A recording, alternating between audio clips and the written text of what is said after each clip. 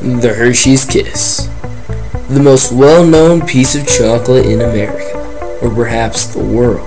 But have you ever taken the time to think what the history behind this little ball of chocolate is?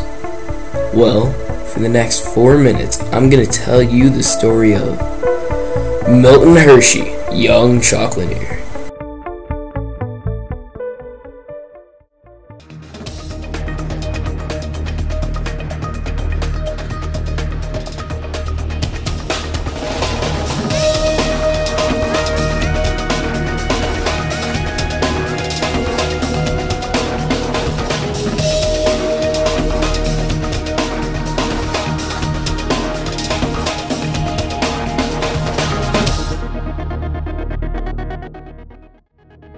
Back in the 1850s, the Civil War was starting and the hunt for gold and the California gold rush was ending.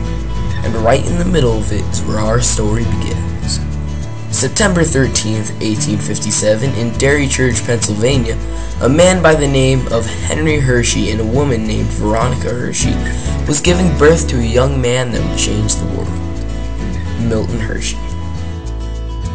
Born and raised in central Pennsylvania, Henry Hershey was a big influence on his son. The tall, handsome man was always determined to win big and become rich.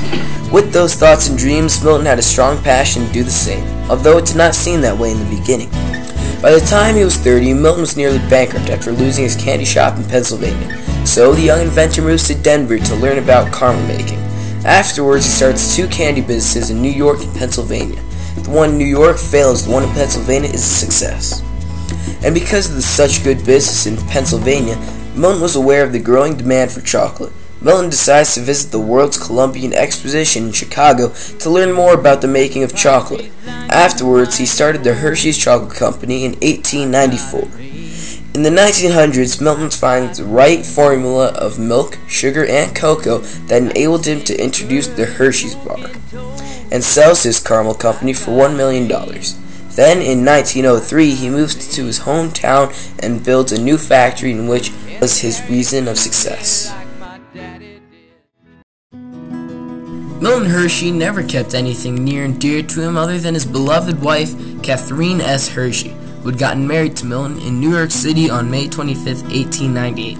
After a long and happy marriage of traveling the world together, Catherine died in 1915. Following a long and debilitating illness, the couple had no kids and Milton never acted the same. After the death, Milton always carried a picture of her with him. The young entrepreneur also started building, and during the production of Milton's factory, he built homes for all of his employees. Milton Hershey also realized that all work and no play made for unhappy workers.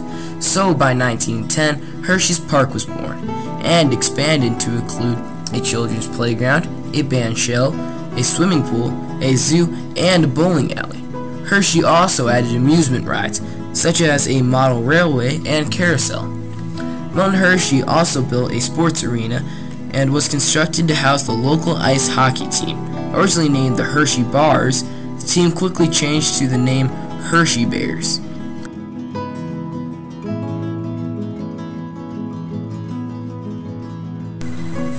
Before Milton's death, he managed to build the M.S. Hershey Foundation, and today this nonprofit foundation funds the Hershey Theater, Hershey Museum, Hershey Gardens, and Hershey Community Archives, thus playing a valuable role in the financial and cultural life of the community. With the death of Milton Hershey in 1945, the Milton Hershey School Trust contributed $50 million and land to the Pennsylvania State University for establishment of the Penn State Milton S. Hershey Medical Center. It has emerged into one of the nation's leading healthcare facilities. For the farm boy who never had as much as a chance, is providing an opportunity for others to have what he never did. To get more info on Milton Hershey, check out the book Milton Hershey, Young Chocolatier by M.M. Ebach.